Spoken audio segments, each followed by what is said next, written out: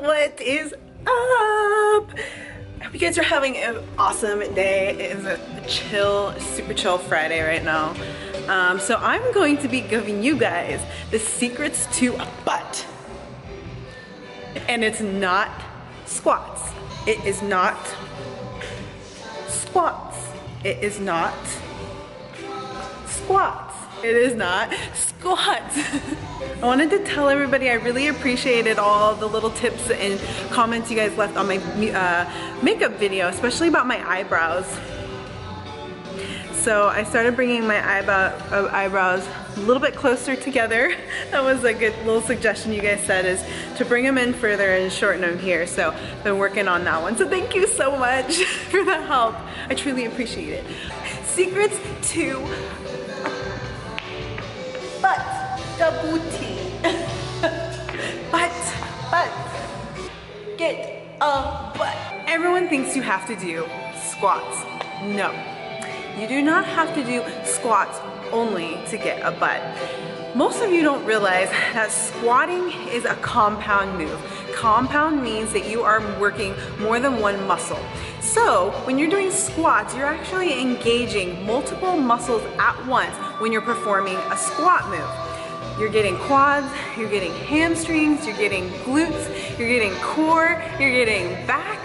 Don't get me wrong, squats is an amazing exercise, and it really can help you progress in a lot of areas, especially if you want to focus on building strength. Squats are great for that as well. But if you want to focus only on your cakes, only on your apple bottom, you need to do muscle isolation. That's where I found the most success and most progress, is muscle isolation. Doing exercises that focus only on your gluteus maximus. A lot of you probably don't realize the glutes are made up of 3 different muscles. Did you know that?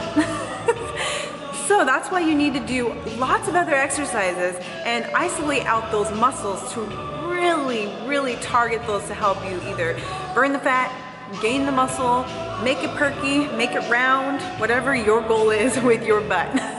Next series of exercises I'm going to be showing you are some of my favorite go-to exercises. They're just a handful of so many different glute isolated exercises you can do out there, but at least this will give you a start on your booty gains. The other thing to remember is you can't build a butt just by doing the exercises. You need to have the proper nutrition as well. Diet is key to creating a nice round booty. Ladies, most of you probably don't realize when you eat a low, literally nothing, no carb diet, you're gonna start losing that fullness. You're gonna start losing the curves, especially in your legs. If you're doing too much cardio too, on top of a low carb diet, you're gonna start losing your curves, or how I like to call them, your MERVs. Muscles and curves. Hashtag MERVs. That's why it's important to do heavy weights, plyo exercises, HIIT cardio, with a combination of a really well-balanced diet, and you got yourself a butt. Of course, it takes time. You literally have to be working on that butt for 6 months at least to start seeing results. And that means being consistent and having carbs in your diet, having the right amount of protein, the fats, and even supplementation in according to your goals. So supplements I recommend to help with your booty gains: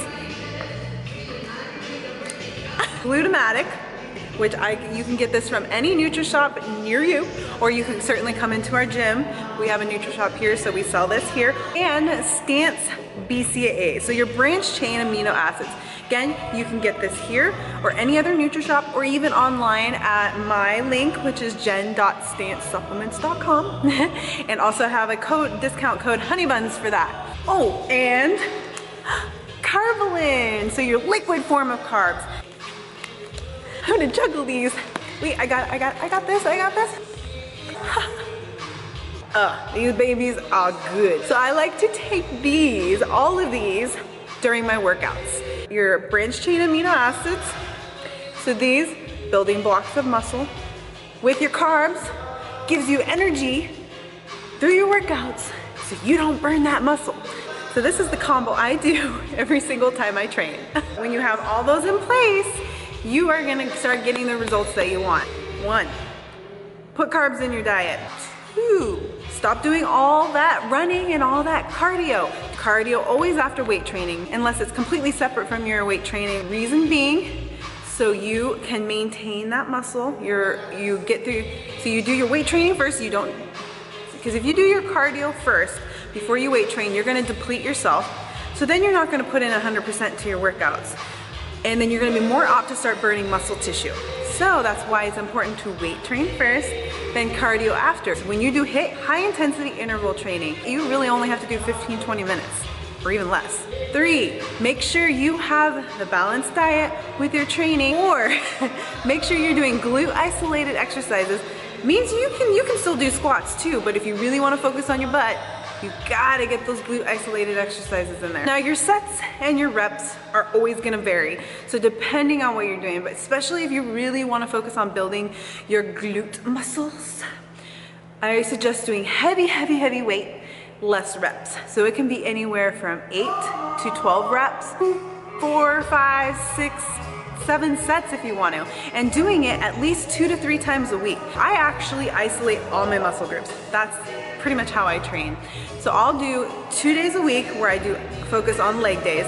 So one day will be quads and glutes, second leg day will be hamstrings and glutes.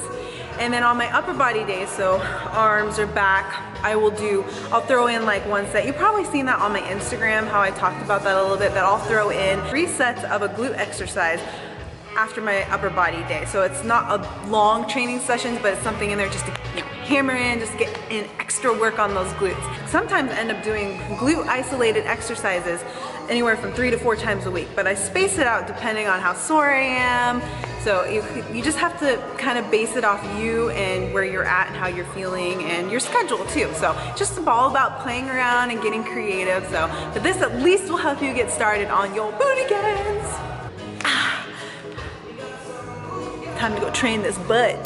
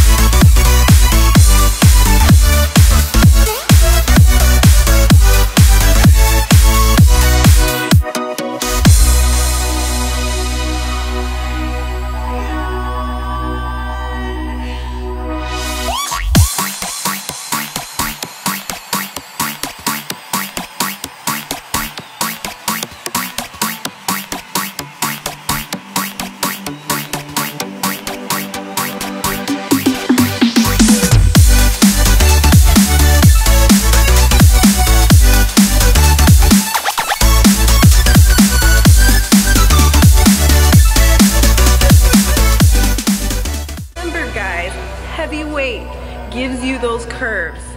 Lots of cardio just makes you flat and thin. So you want curves, throw in some plyos, throw in some HIIT cardio, and lift heavy shit.